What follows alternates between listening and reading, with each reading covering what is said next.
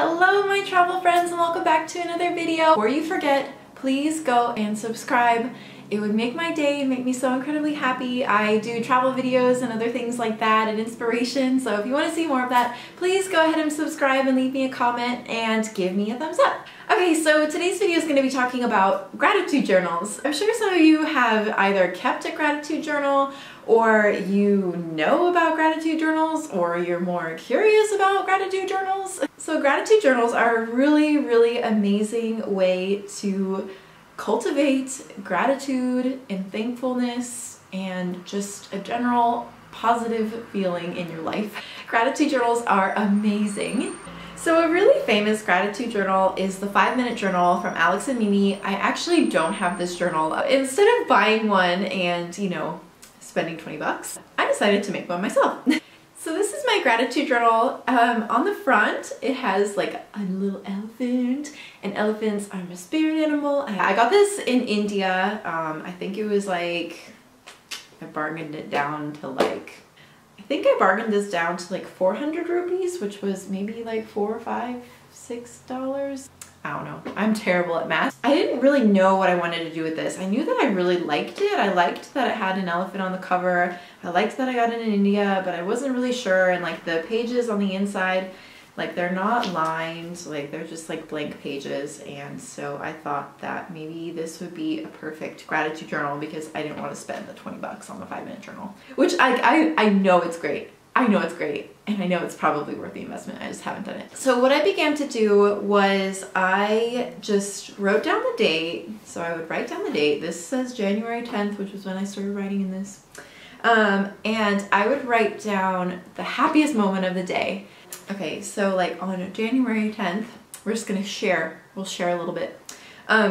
My happiest moment on January 10th was taking photos on my walk of the snowflakes. That was my happiest moment of that day on January 10th. It's kind of cool to like go and look back and see what you said. Okay, so then after I do the happiest moment, I write down 3 things that I'm grateful for.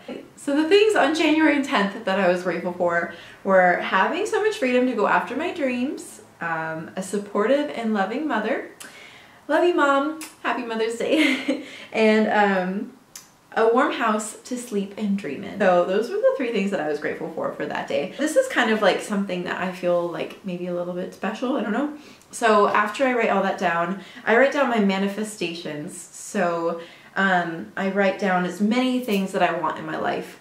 But usually I will go ahead and meditate first on the things that I'm grateful for, and then I do the manifestations. So that's really important. You want to go into your manifestations like you are already super grateful for everything that you have, because that's when it's actually going to come true. I can tell you guys a little bit about what happened with that. Like I feel like I got myself in a big funk because I wasn't feeling fully grateful for everything that I had, and so I felt like there was this huge lack in my life as far as everything that I wanted to get.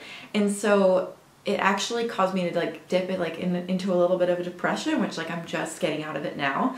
When you fill out the things that you're grateful for, that you truly cultivate the gratitude and just make sure that you feel grateful in your heart. So once you've done that, you can go ahead and write down all your manifestations.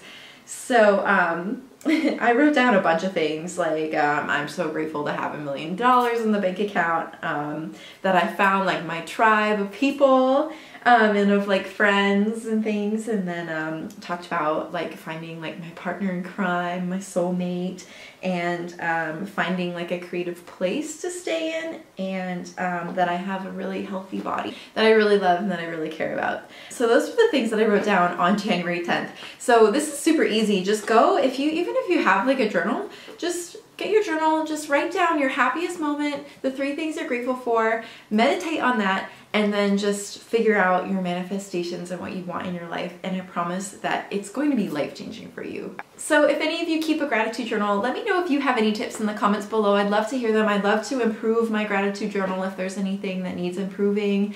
Just let me know, and go ahead and follow me on all my social media accounts, especially Instagram, because I love Instagram and I post there every day.